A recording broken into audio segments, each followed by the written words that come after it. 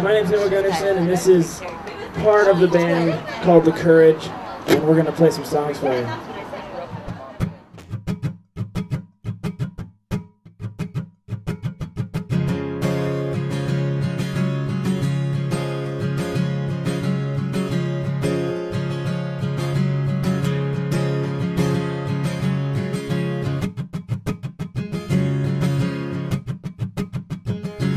I believe nowhere is a better place to be than not knowing where you're going now.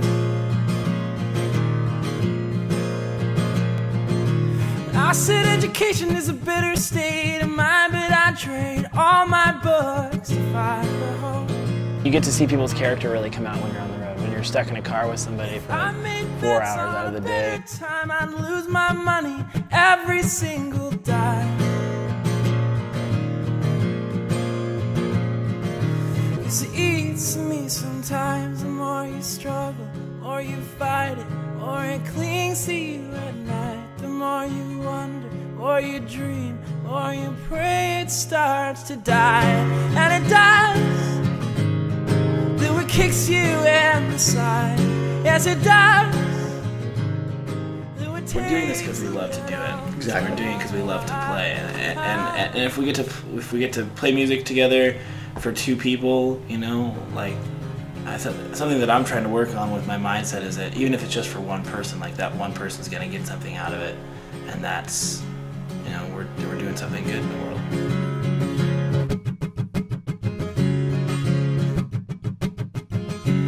I believe heaven is a pretty place to stay, but not knowing scares me half to death.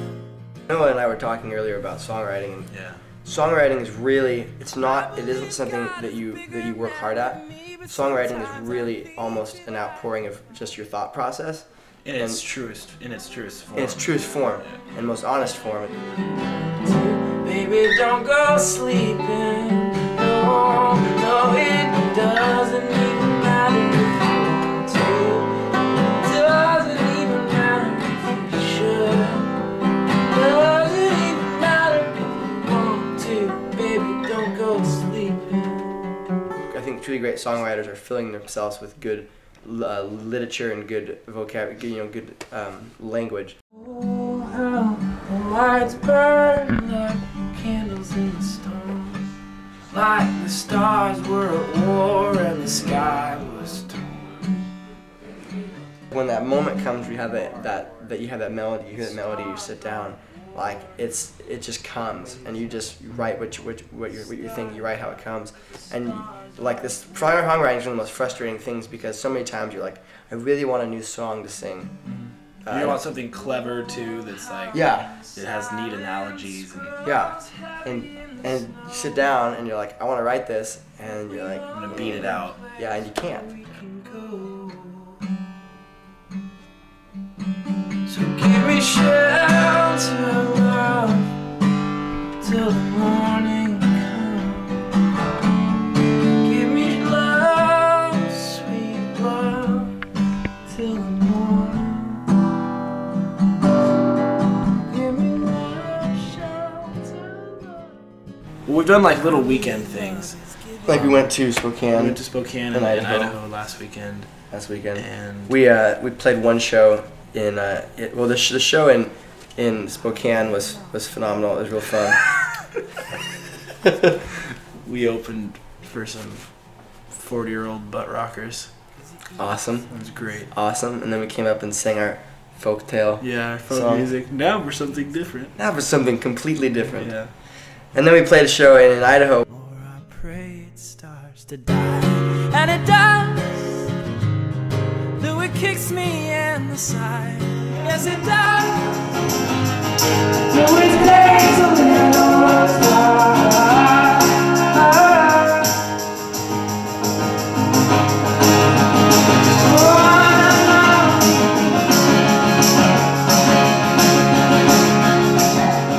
We played for the bartender.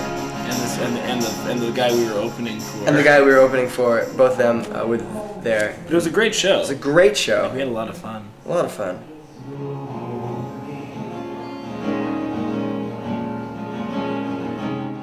Playing for an empty house it's intimidating. It makes you feel insecure, but it's like some of the best growing experience I think we've had are from shows that are really noisy and nobody's listening to you. That's the worst. Those are the ones that suck. I'd much rather play for an empty house than play for a noisy house. Those are the shows where it's like you really gain a lot. You really have to evaluate yourself afterwards and say, you know, why am I doing this? You know, and in the moment, I think for a loud show for me, you just have to get in the zone. You have to get inside your own mind, or like look out and for people that are listening. And some of our best shows have been to like 8 people. Yeah. Like, you know, I think, I don't know why that is, but I think there's less pressure or something. But I'm super excited to play tonight. Yeah, tonight's gonna be so fun. Really fun, a real intimate show. I love playing Adamo. I think Adamo is one of my favorite places to play.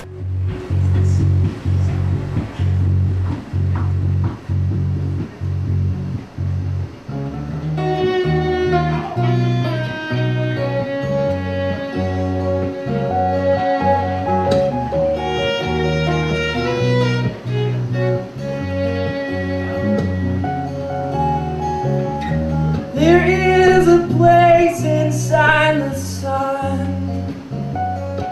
where all good things will go when they are done. And it's where I've been living here these days, with short waves from the radio keeping me awake at night, keeping me awake at night. There is a breaking line of sight along the edge. I mean, I'm not going to college. I'm not doing the stereotypical career thing, which is scary sometimes when you think about it. But my family has been 100% behind me, which has been so great. See what they never seen before. But if I'm gonna get it straight, well, I don't wanna have to hate this. So come on, untie your body, invisible man. Lately, I've been drawing a lot of influences from older blues stuff. I really like just the feel of like chain gang songs, or just those really basic melodies that just are so solid and just hit you like a brick in your heart.